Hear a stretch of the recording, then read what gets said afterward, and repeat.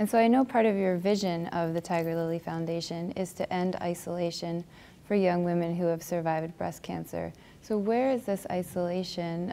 Where does it come from, and what can we do about it?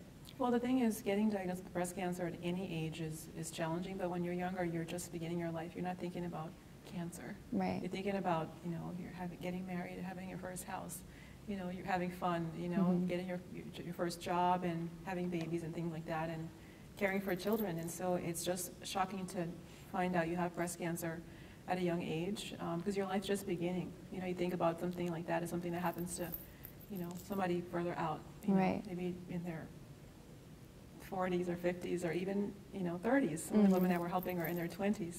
So it's shocking, for one, and so oftentimes you feel a sense of your peers don't understand what you're going through.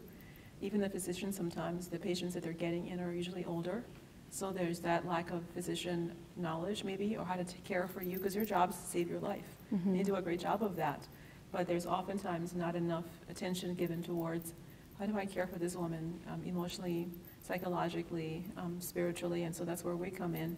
And then also, with work, you're at work and you don't want people to maybe know you have breast cancer, or if they do, how do they treat you? How does it affect, the trust of your employer in your work, quality of your work, and your whole body's changing. If the women are single, it's, or dating, how do you tell a person you're dating when you meet them, when do you tell them you have breast cancer, or that you're bald, or that your beautiful hair is a wig, or that you have one breast or none, or maybe you can't have children. So these things all create a sense of isolation. There's a fear of recurrence, there's a fear of will the treatment work.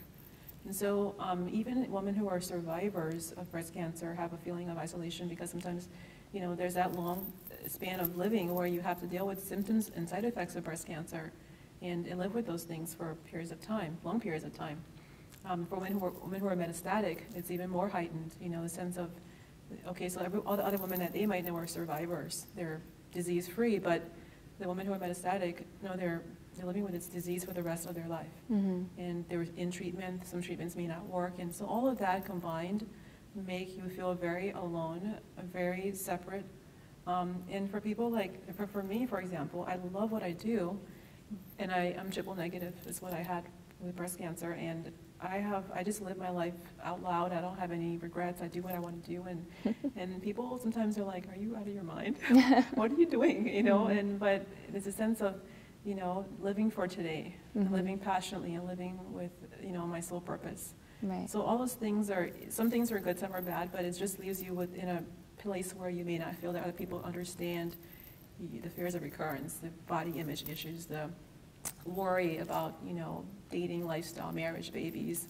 And then for those of us who are crazy advocates, there are few of us who, we connect now and talk, but it's just that you have a different lifestyle than other people. You see the world differently.